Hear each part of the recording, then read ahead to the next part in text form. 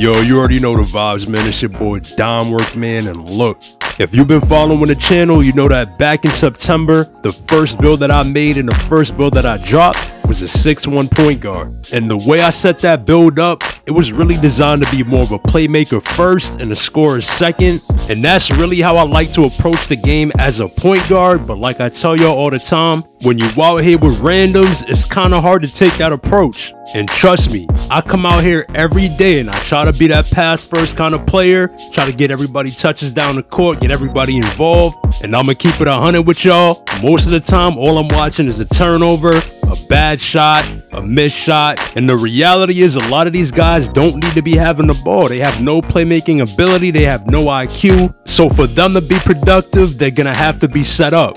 And in my experience, the more I look to score, the more I shoot the ball, the more often I'm winning the game. So because I found myself needing to be more of a scorer than a playmaker, I decided to remake my build. And as you can assume, I took a little bit of a hit on the playmaking, you know, the passing and all that. But this build is a way better shooter, and it's causing a lot of problems out here in the rec. Now I'm gonna keep it 100 with y'all. Overall, I think my original 6'1" is the better point guard build. But the problem is, in order for that build to be truly effective and play to its potential, you're really gonna need proper spacing. And you're probably thinking like, okay, you can say that for every build, and yeah, that's true. But when you're 6'1" and you're a small player, it holds even more weight. And the way I set that build up, I had a 91 layup, a 93 midi, and an 86 3 ball. Now, when I was out there with people that I knew, it was like I was unstoppable. But the second I brought that build into the random rec, I'm trying to get to my midi spots. I got dudes running across, I got dudes jumping at me from the paint. So when the spacing got bad on that build, it got real uncomfortable to play on because it's like you never know when you're really open. But as y'all can see on this build right here, most of my offense is coming from behind the three-point line as opposed to inside the arc. And even though I could 3-hunt a little bit on my first 6'1" build, it just wouldn't be as consistent or reliable as it is on this build here. And especially if you load up with a center or, you know, some bigs that are going to set you picks, it's going to be automatic buckets because y'all already know none of these dudes in the rec know how to guard a pick and roll. So it's really simple offense. Like right here, look, I just come down, big man sets the pick, and all I do is hit one little crossover move and I get a wide open three. But as y'all can see, man, we in the fourth quarter and we down 64-70. And like I tell y'all all the time, bro, in a situation like this, I feel like I'm obligated to shoot the ball. Because you want your best shooters taking the shots late in the game. And I know nobody else out here got a higher 3-ball than me. I got a 97 3-ball on this build. Now right here, we down 1 and I'm just trying to take my time to make sure I find a good look. Because y'all know 2K be hoeing with the contest. But the annoying thing about playing on this build is that you can score your ass off and feel unstoppable out there. But if your teammates can't get stops, you're still gonna find yourself in close games. But I'm able to find some daylight off the screen. My man goes under, so I just go around, pop open for a wide open 3 and put us up 2. So now all we gotta do is get one stop and the game is over. But you ever be in a wreck and just be wondering like, yo, how do they keep getting wide open shots? Well, this is how right here. As y'all can see, pink haired dude just falls asleep. I don't know what he's doing, but luckily for us, he ends up missing a shot. So now all I gotta do is hold the ball and knock down the free throws. But y'all see the dumb shit that you be having to deal with here in the rec with these randoms, man. Like, I really don't understand why some of these dumb niggas play this game, bro. They really don't need to be on this shit. Like, I would literally take an AI over most of these dudes in the rec. And that's sad, bro. But as y'all can see, man, I knocked down both free throws to seal the game, and we get out of there with the W.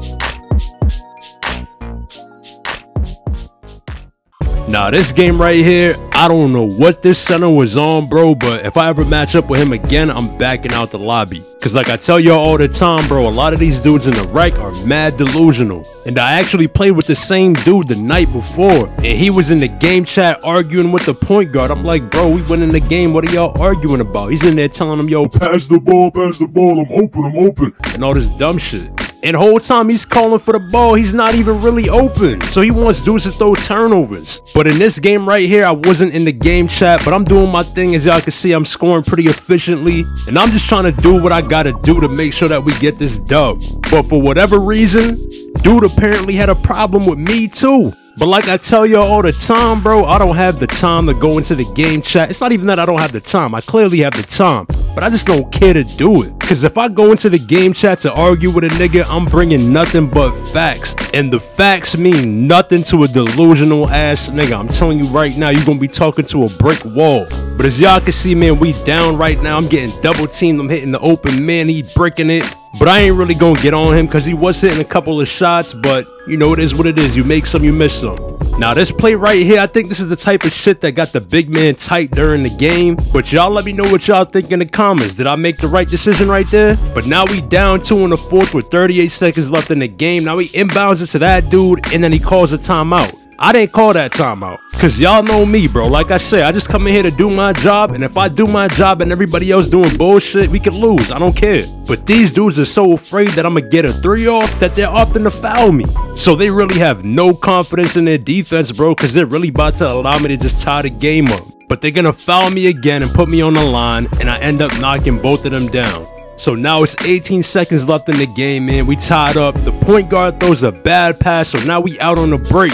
Now, me personally, I would have went straight up with that, but the big man gets the board. Now I'm wide open over here. What is he doing? And this is why I hate when low IQ centers try to be point guards. Just throw the ball to the point guard. You got the board. You did your job. Now RBA the ball to the point guard. Like, I got 36 points. It should not be rocket science about who should have the ball with the game on the line. But for whatever reason, he refuses to give me the ball again. He throws it to the corner who's completely covered, and we get nothing.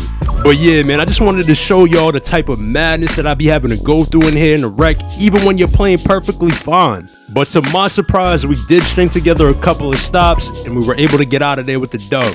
But if I ever see that bald head motherfucker in my lobby again, I'm out of there. So here's a quick look at what my build looks like, but I'm gonna get into the builder and show y'all some slight changes that you can make to make the build a little bit better. So all this is gonna stay the same right here. 6'1" point guard, 160 on the weight, 6'4" wingspan. And on this new version of the build, you're not losing anything of value. I think all I did was I removed a little bit of close shot and a little bit of strength. But in doing that, I was able to get a 99 free throw and a little bit of post control. And of course, this ain't a post score or nothing like that, but it's nice to have them badges in case you get jammed up in the paint, or if it's late in the shot clock and you got to shoot a turnaround midi or something like that. You know, you got post fade phenom to help you out. So just having those things in your back pocket, I think it adds another dimension to the build and it makes it a little bit more versatile. Now for the job and layup, y'all know I would like to go with an 85, but on this build, I just couldn't afford it. And I was willing to make that sacrifice on this build because for the play style that I'm going for, I'm really not going to be attacking the rim that often. And if I do job, I'm probably just going to end up shooting a floater or something like that. And with the 80 job and layup, I'm going to be able to get the Trae Young pack. And in my opinion, that has the best floaters in the game.